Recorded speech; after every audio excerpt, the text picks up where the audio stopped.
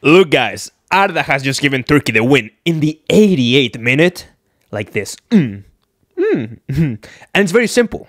Whoever doesn't want to see it is because they don't want to see it.